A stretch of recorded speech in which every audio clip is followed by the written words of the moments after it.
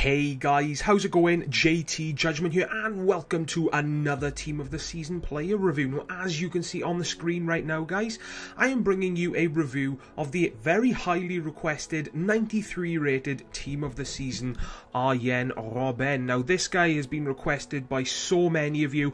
Quite a few of you have actually asked me to review the second International Man of the Match, Robben, mainly due to, I'm guessing, his position change to a striker. Don't worry, guys, I have got him on my list. I will do a review on him eventually, but I wanted to try out this blue Team of the Season Robben because, guys, he looks to be one of the best right wingers in the game, and his stats look absolutely phenomenal. Now, going through his in-game stats, check this out, guys.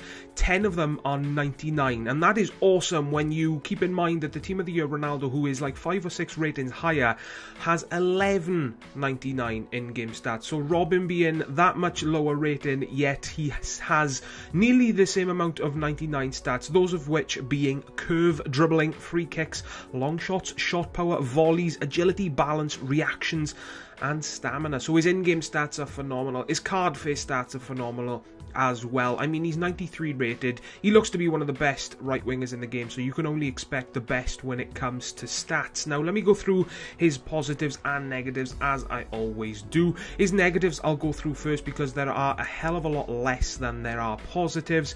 His first being the obvious one, his weak foot. I mean, Robben has always had, I do believe, 2-star weak foot in Ultimate Team, so you can only expect him to be a one-footed player, guys. You get him in the position to use his right foot, you're going to have to do your utmost best and try do whatever you can basically to get him onto his left foot, because he will 100% guaranteed fail when it comes to using his right foot, or at least he always failed for me when it came to using his weak foot. His strength really isn't the best. I mean, he's not the tallest of players, and his strength and aggression stats aren't the best, so you can only expect him to get muscled off the ball fairly easily, and that he does in game. And it really does let you down, or at least it lets me down, when a player gets muscled off so easily, especially if you've bought the player for millions and millions of coins.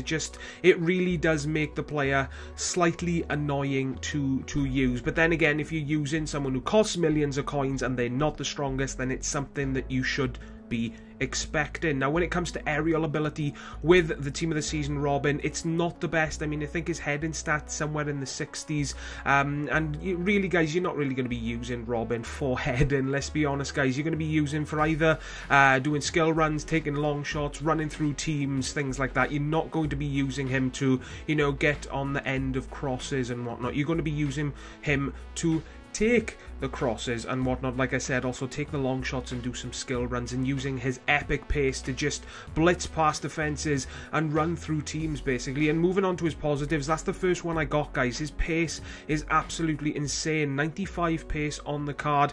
I gotta say, he feels like it. He just runs past teams with ease. You give this boy a tiny bit of space and he is gone, guys. There is absolutely no defender in the game that can catch up with him. I come up against a lot of people that use, you know, the overpowered, overused centre-backs, Chiellini, Ogbonna, David Luiz, Company and all that, and not one centre-back that I came up against could catch him. There were a few centre-backs, guys, I will admit, that came close on occasion, but as soon as Robben just got that extra second in front of them, he was gone and there was no catching up to him. So I got to agree with the 95 pace stat. And if you are considering, you know, thinking that you're not going to buy him because he's not going to feel like what his pace stat suggests, I got to say, think otherwise, guys, because his pace is absolutely insane. Another aspect of this card that is absolutely insane, guys, is his left foot. 96 shot on the card. You will see in this video a hell of a long shot that I scored with this guy across the face of the goalkeeper. The ball just dipped into the top right hand corner. The keeper had no chance.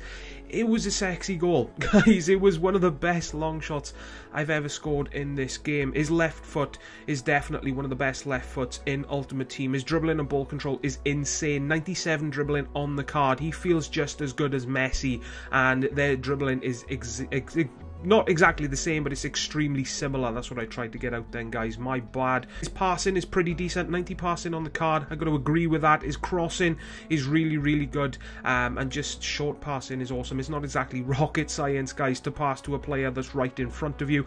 He's got the 4-star skills, so skillers will enjoy using him that much more. And it obviously is work rate. If you decide to use him as a right winger or a right forward, he's always going to be in the position that you need him to be in. And he's always going to make the runs that you need him to make. So that's all of his strengths and his weaknesses that I have gone through, guys, that I found with the Team of the Season Robben. I've given him a final score of 9.7 out of 10, but as you saw a few seconds ago, do I think he is worth it? I've got to say no. Now, when I bought him for 4,150,000 coins, which in itself is a shit ton of coins to be spending on a single player. Think of what you could buy with those coins. It is unbelievable, and the choices are endless. You could buy legends, you could buy loads of informs. The choices are endless. Don't get me wrong, this Robben Team of the Season card is absolutely insane, and it is definitely one of the best cards that I have used in Ultimate Team. But when it comes to comparing him to his non-inform, there's a difference, but there's not 4 million coins worth of difference. That's the point I'm trying to get across.